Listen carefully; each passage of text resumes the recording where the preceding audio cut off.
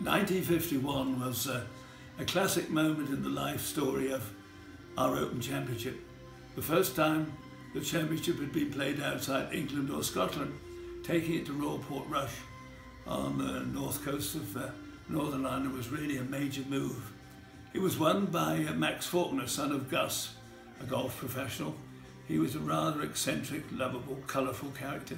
He won by a couple of shots from Tony Serda, a very good player from Argentina. And lo and behold, Fred Daly, the local favourite, with a couple of shots further back. And Bobby Locke, the great South African, who was going for 3 in a row, finished a couple more shots behind him, sort of around about 6th place. It was also the first time we saw Peter Thompson, the great Australian, who went on to win 5 Open Championships, Kel Nagle, who won the championship in 1960, and my great friend and wonderful golfer from Ireland, Christy O'Connor Sr. himself. What a year.